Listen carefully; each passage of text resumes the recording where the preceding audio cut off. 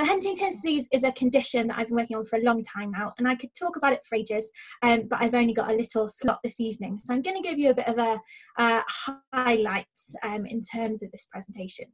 So first of all, this is something that I'd normally play as people are walking in to the lecture theatre or the venue, but I just want to play you a little clip. So have a listen to this.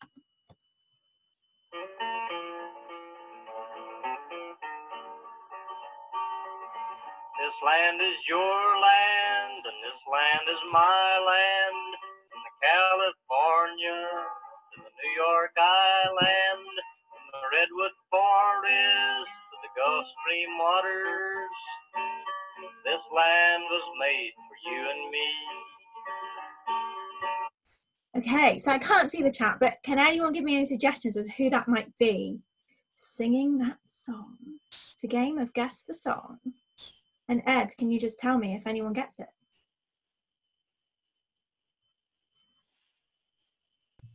Deathly silence. We have no suggestions. I'm going to take it's a wild guess, and it's not you, is it? It's not me. I wish it was me. No, well, that's me. Oh, Woody Guthrie. Yes, good work. Who was it? Who got that? Forge, one of our committee members. Forge, good work. Yes, that is Woody Guthrie. So he was an American singer who sadly passed away from Huntington's disease. So it's a nice little kind of opener, really, to my talk. And the thing with Huntington's disease is that although it is known about today, it was discovered all the way back in 1872. So we've known about this condition for a really long time. George Huntington first described Huntington's disease in his essay on chorea, and one of some people say he had one publication in his entire medical career. Some people will argue it's two. Go with whichever makes you feel better. But he described this condition of Huntington's disease in his patients in Long Island. In America, he described that he was seeing patients that were coming in showing this chorea-like movement, this jumping, shaking-like movement. And this is why some people refer to Huntington's disease as Huntington's chorea.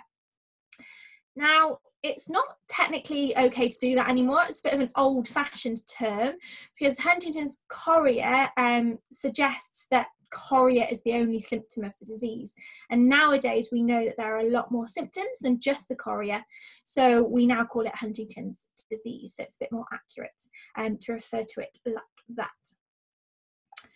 So this is a brain scan of somebody who has Huntington's on the left there and somebody without the condition on the right. So you can see in terms of the pathology of the condition, it has quite a marked pathology in terms of the striatum, so the area of the brain that Huntington's disease affects initially, right towards the middle and the centre of the brain. But also you can see in this brain scan, there's a wider atrophy or a shrinking of the brain that you can see there. And this would be somebody who's at the latter stages of the condition. And this is why it causes the symptoms that we see. So this is a genetic diagram that just shows you the inheritance of Huntington's disease, because it is what we call an autosomal dominant condition. And that means that if somebody carries the gene for Huntington's disease, they will unfortunately go on to develop the condition. So that's quite rare in terms of diseases, in that there are some conditions that have genes that contribute to risk or may increase it by a certain proportion or percentage. But if you have the gene for Huntington's disease, you will unfortunately go on to develop the condition. And that also means that there's a 50-50 chance that you may pass that disease-causing gene onto your children as well. I should say, if you don't take any kind of further preventative steps, things like embryo screening, etc. So this is the genetic, across the way genetics works for Huntington's disease. And it's one of the reasons it makes it quite a unique condition to work with and to work on. So many people have described the genetic inheritance of Huntington's disease as like a flip of a coin. So sometimes people think it's got to do with gender. It absolutely hasn't. So every time people choose to have a child, there's a 50% chance of passing that gene on. So if you already have children with the gene for the condition, it doesn't affect the chances of having any more. It's literally a 50% chance every time that you potentially pass this on. So here's a little video to show you what we call the basal ganglia. So in the brain right in the middle there, these are the kind of main area affected in Huntington's disease. And one of the reasons it's relatively tricky to treat, there are lots of reasons, because it affects a part of the brain that's right in the middle, right in the centre, so it's quite difficult to get to. And these are just some of the symptoms of Huntington's disease. So chorea, that I mentioned earlier, that comes from the Greek word meaning to dance. So you see that patients have these shaking, jerking like movements. But alongside those motor problems, patients also report lots of cognitive symptoms and psychiatric symptoms as well. So things like depression and irritability, getting frustrated and angry, can happen quite a lot, as well as things like poor cognitive flexibility, problems with thinking.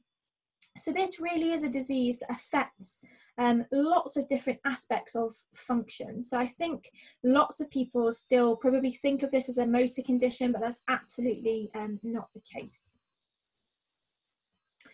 So you might hear of the symptoms of Huntington's disease referred to as a triad. So you've got those motor symptoms, cognitive and psychiatric symptoms, because they all affect the patients that have this condition. But what I like to do is kind of flip this triangle on its head a little bit, so it looks a bit more like this.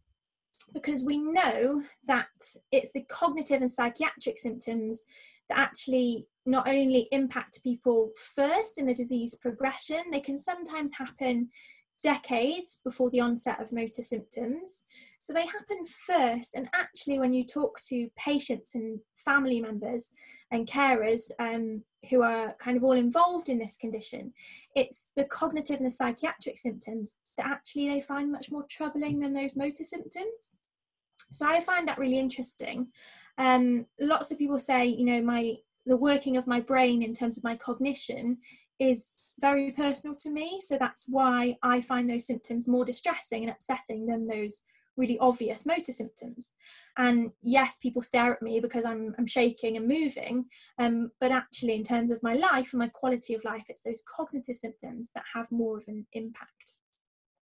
So at the end of my PhD, which was quite a long time ago now, I moved from the laboratory into the patient clinic because I had data that looked at mouse models of Huntington's disease, which suggested that cognitive training could produce some benefit in terms of preventing the disease progressing and retraining the brain.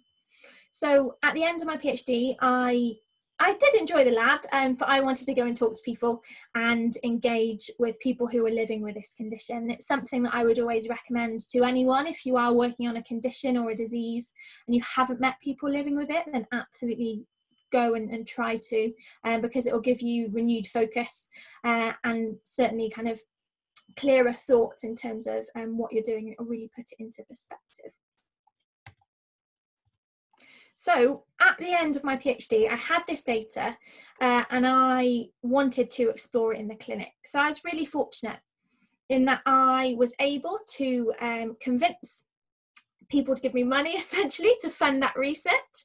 And I got a fellowship from the Welsh Government to take this into clinic and to do some work and some research on cognitive training in Huntington's disease.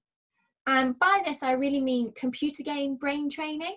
So there's loads of computer games out there, some of those companies have got into a lot of trouble for making unsubstantiated claims. It's worth noting that. But I wanted to take these computer games into the clinic and to try and see if they had any impact in terms of helping people who are living with this condition. I know that computer games are just computer games. They're maybe not going to be the same as a drug therapy, but that's what I wanted to do. So CogTrain HD was born, And this was a home-based computer game cognitive training intervention.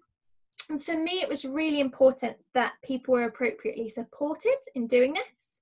We've got varying levels of digital literacy, not only in Wales, but across the whole of the UK and even further afield, particularly relevant now in the times that we're in. But I wanted to make sure that people were well supported. We teamed up with a company called Happy Neuron, who gave us the computer games. And I also offered people telephone or email reminders in order to undertake their brain training. So this study finished about a year ago now, and we've just submitted it for publication. And we looked at how people got on. It was a very early stage feasibility study, but we found that there was, fair to say, variable adherence to the intervention. We asked people to play these games for 30 minutes 3 times a week. And we asked everybody when they signed up, how does that level of commitment sound? And absolutely all of them said, yeah, sounds fine, I'll be able to do that, no problem at all. The reality was, out of our sample size of 30 people, less than 10 were able to adhere to the cognitive training program as we asked them to. So that was quite an interesting finding, but we also learned a lot about this in terms of moving it forward. We did lots of interviews with people about how they got on and how they found it. And interestingly, out of all of the people on the study, everybody chose to receive email reminders. Don't know whether it was just the prospect of me ringing them up and nagging them. Who knows? Maybe they can ignore those email reminders more readily. But yes, this is the Happy Neuron cognitive training study that I was involved with for about 3 years, looking at that in the clinic. So I thought it might be quite fun this evening to have a little go at some brain training. So I've never done this on a Zoom call before or online, so we'll see how it works. Who knows? It might go well, it might not. That's the fun of the thing. But what I'd like you to do is have a go at shouting out the colour of the ink that the word is written in. So various words are going to come up on the screen, and I want you to shout out as loud and proud as you can in wherever you are in the world. If you could shout out the colour of the ink that the word is written in. Starts, so we might need to unmute people a second, just so you're not. Oh, that would be good. We could. I know, wouldn't it? Wouldn't it? So we'll go ahead and do that now.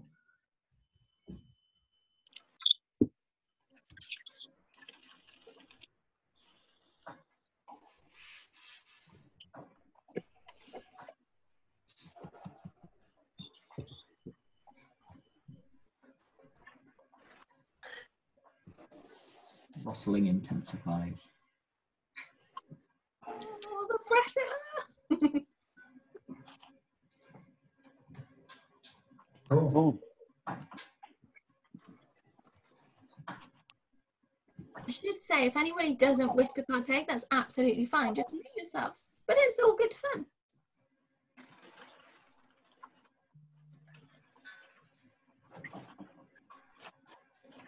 Let me know when we're good, Ed.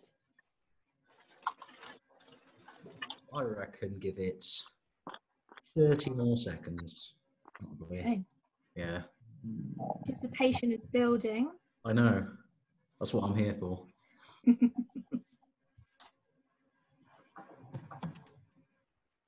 So is everybody ready? Yeah. I reckon, yeah, we're good to go. Maybe 30 is too much. Let's go for it. Okay, cool. So these words are going to pop up, and I just want you to simply shout out the colour of the word that the ink is written in. So I'll do it too, slightly so I can hear you. Okay, are we ready? Yeah. Yes. Yeah. Yeah. Okay, let's go. Or are we? Let's go. Blue. Blue, green, red, blue, Red. red, green, blue. Read the names of the colour. Nothing. So I played a little trick for you there. Oh, all of them. So this is a task called the Stroop task. This is a classic kind of neuropsychological test. So initially this was probably pretty easy for most of you because the words were written in the same ink, the same colour ink as what the word says. So red is written in the colour red here. But then as we went through, I did play a bit of a trick on you. It was a bit sneaky. I changed the colour of the word. So your brain was kind of confronted with this problem. Do I say the word as it's written, or do I use the colour?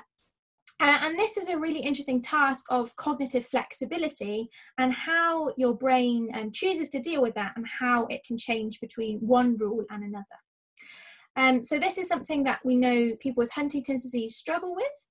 It's something that we all struggle with if we've not seen it before, and there's varying evidence whether you can train this ability or not. But shall we see if we can do it again? We have slides to do it again. Now you know my devious trick. Yeah, let's go for it. Wonderful. So it's a bit risky because now you do know the trick. But I'll do it anyway, and we'll see whether it gets better again. If it doesn't, don't worry, it's fine. Okay, ready? Yes. Let's go. Blue. Blue, green, Green. red, Red. blue, Blue. blue, Blue. red, green, blue, red. Hey, good one. So I don't know if you got any better or not. Sometimes this does work, sometimes it doesn't. But something to do, keep your kids entertained. You can get it online, freely available, the Stroop test, to have a little go at.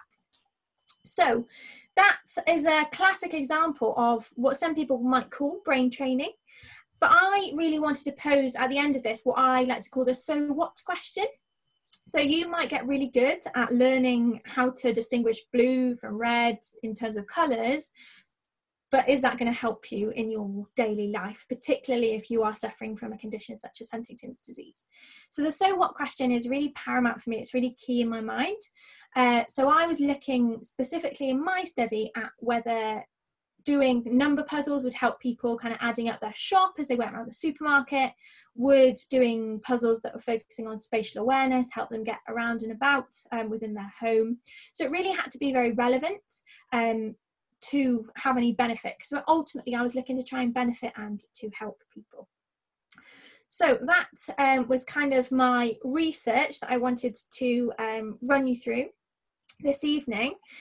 But I couldn't finish a talk with Huntington's disease without mentioning some really hopeful studies that are ongoing at the moment. So I'll refer to a specific study in a moment, but I think that it's likely that the therapeutic approaches are likely to combine all sorts of different therapies. So not only pharmacological therapies, but non-pharmacological therapies as well. Cardiff's got a great history of looking at things like exercise as well to help people living with Huntington's disease.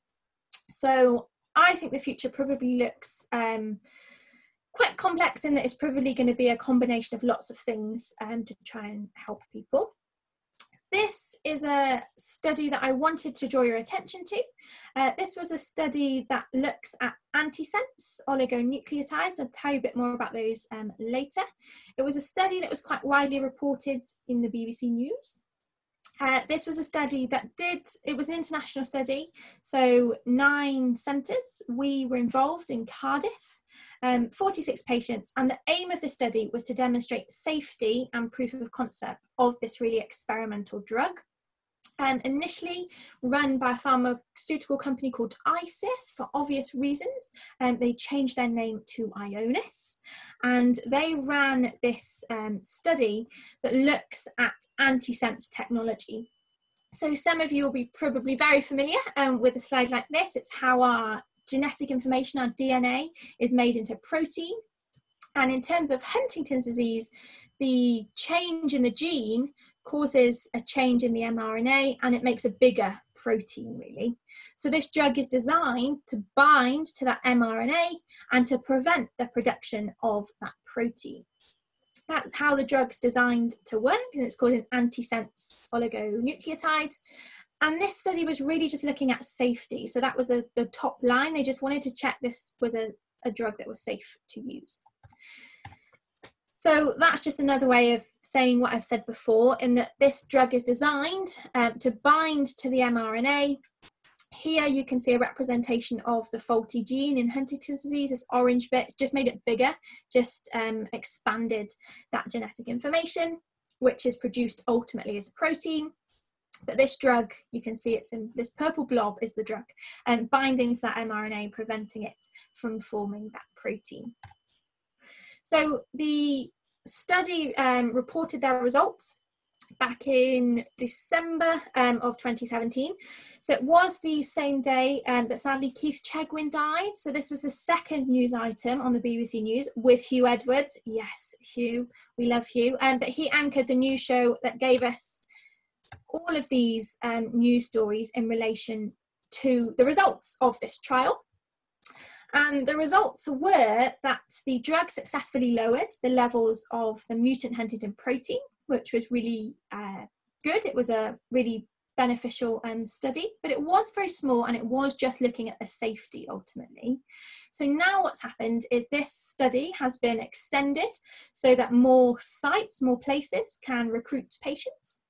The people that were on the study initially, that study's ongoing for them. So because they were in that study originally, it's carrying on for them. And they're recruiting more and more patients to get a bigger sample size so they can generate more meaningful and robust conclusions. This is a figure that I grabbed from the paper that reports the results. So there's the reference there for you. But just to run you through this briefly, these are the different doses of that experimental drug. So not only were they looking at safety, they were looking at potential dosing effects. And you can see that the dots are individual patients, and the line is an average of how much their mutant Huntington protein was lowered. So you can see there was a placebo group, and you can see all of these different doses. And all of the doses, if you look at them all, they all lower the amount of that Huntington protein, which is really interesting. And it also looks like there isn't much of a difference between the 90 milligrams and 120 milligrams, which is quite interesting. So this looks really positive. I think it's the most positive results or research that we've had out there in Huntington's disease ever, actually, particularly because this is designed specifically to but to prevent the protein forming, which is the cause of the condition. So I think it's really interesting. Whilst I think it's really interesting, I think it's really positive. I think there are some interesting discussions, particularly in relation to access of this drug. We can look at other conditions that have used similar antisense technologies, and the drugs have been licensed and patented, and it's likely that people will need several doses a year, and often a dose is hundreds of thousands of US dollars. So I think that we need to think quite carefully about that as well. And then finally, wanted to pick up on this story. This is a story that presents some of the really interesting ethical and moral dilemmas that we have in Huntington's disease research world. So this was a woman who was looking to sue her local health boards because she was not informed about her father's positive genetic test for Huntington's disease. She went on to conceive a child, and she fell pregnant, and she was pregnant when she found out that she may have the Huntington's disease gene. So she is suing the health board, or was suing the health board, to say that she should have been made aware of that information. It's further complicated by the fact that her father murdered her mother. So there are lots of layers to this story. But she was recently unsuccessful in her legal challenge, which is very interesting. This is a really, really complex yet really interesting dilemma based around individual patient confidentiality versus your responsibility to the wider family unit. And who is the patient? Is your patient just the individual, or is that wider family unit? So she was unsuccessful in her claim. But I think that this opens up some really interesting discussions, particularly because the ruling, the legal ruling is, in my opinion, a little bit kind of fluffy. So that's quite interesting as well, and something to look into if you're interested. So that brings me to a close. Just to say thank you to everyone, to the lovely people that give me money to do this research, and all of my colleagues that I work with and have continued to work with over the years. And that's it from me. Thank you. Well, thank you very much for a fantastic talk. And again, we'll open the floor to questions. I have one question. That was a fantastic talk. Thanks very much for telling us all about these fantastic topics. The happy neuron thing. I was just wondering if there's any scope for something similar for other conditions, and perhaps whether, as we go into the digital age, whether we'll start to see things like that possibly even being prescribed by doctors as therapies to patients. Yeah, so I think it's a really interesting one. For me, and particularly in relation to Alzheimer's, so the company that I mentioned who got into a bit of trouble and had huge fines, their unsubstantiated claims were specifically in relation to Alzheimer's disease. So I think that brain training is a really interesting topic. I'm a little bit worried about things like access, and for me there isn't that evidence or body of evidence to show that the things that you train your brain on will transfer into your real life. So you'll probably get really good and much better at doing them on a computer, but whether that will transfer into your daily life is another question. So they've done lots of work in terms of Alzheimer's and facial recognition, particularly of loved ones and family members. Whether that transfers from a computer screen into reality is a bit of a different question. So I'd be very cautious about paying for any brain training. Okay, thank you.